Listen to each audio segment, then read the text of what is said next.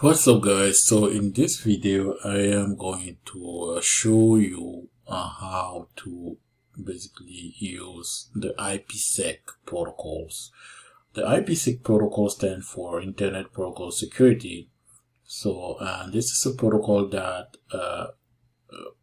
provide a secure transfer of the packet. So secure transfer of the packet over the internet. So it's really important. Okay, it's used in many different technology. One of the most famous technology is for example the VPNs, these kind of things, right? So without further ado, I'm going to show you how to configure the ipsec protocol on your Windows 10 machine. Alright, let's head here and type for firewall. Okay, then select this option, Windows Defender Firewall with Advanced Security. Then from here I will select Connection Security Role.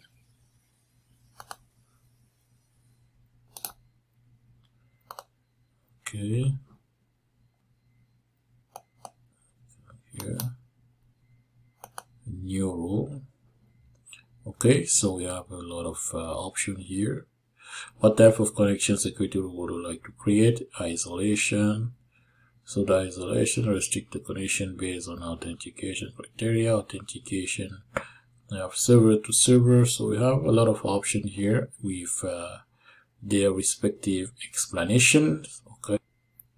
Okay, so at this point I can choose maybe this option, for instance, to create a tunnel that will authenticate a connection between two computers.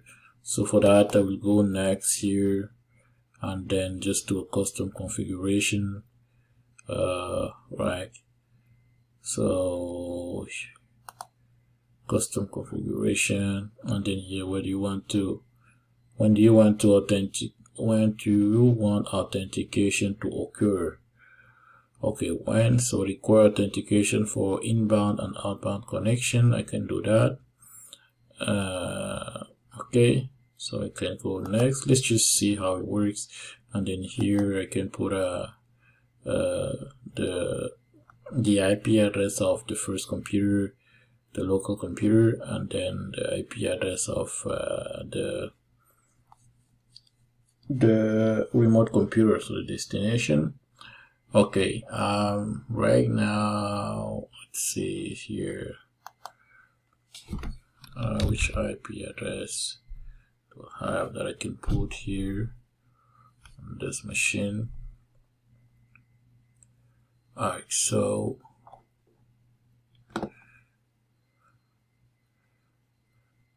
okay, for the sake of my own security, I won't show my own IP address here. So, but I mean, normally you put your IP, you can put your IP address here, you put another one here. Okay, and then you just go next, and that's it. Right, so this is how it works with ipsec here. All right, so let's say just want to use another option. Let's go back here. Let's say, for example, I want to select another rule. Let's say custom rule, for instance. Same thing's gonna come here, and okay, I can say here this IP address, but I will have to specify the IP address by clicking on add. Okay, if I put IP address, any IP address here, okay, to make it easier, request authentication. Okay, let's just make it easier. Alright, next, and then let's do protocol type any, and protocol number, etc. So next, Windows this will apply. Let's say let's just leave it in domain. Okay, right, next, let's call it role 2. Okay, let's finish. Boom. And we've created a role, a new role here.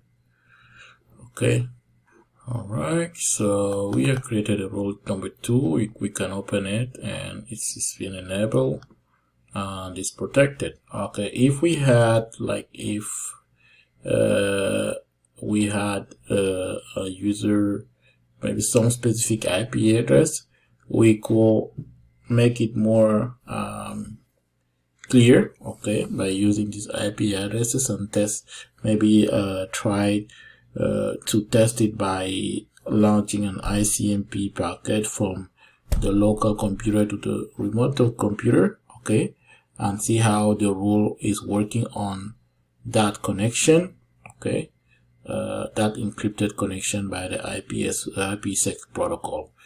But I mean, this is also good, right? And yeah, so thank you for that. That concludes our demonstration for today. Thank you for watching, and thank you. If you haven't subscribed, please subscribe, and to allow me to continue to do this kind of video. All right, thank you. Bye.